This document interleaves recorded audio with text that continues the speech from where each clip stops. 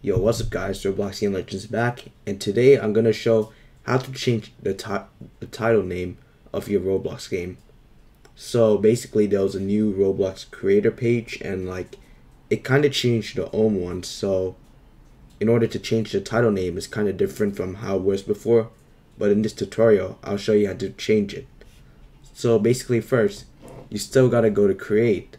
So when you hit create, there used to be an own Roblox page, like an own creator dashboard, but now instead there's like a new one, and this is how the new one looks.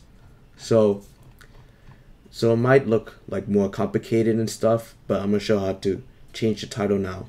So let's say I want to change the name of, I don't know which one to use, this one I guess.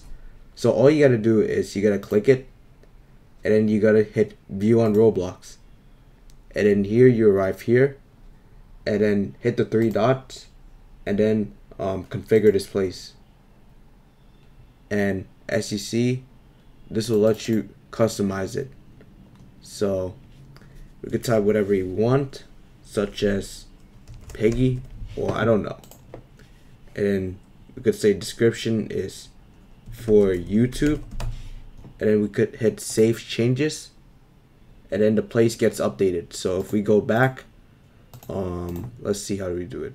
If we go back to experiences, now you see it's named Piggy, and that's how you change the title of your Roblox game now.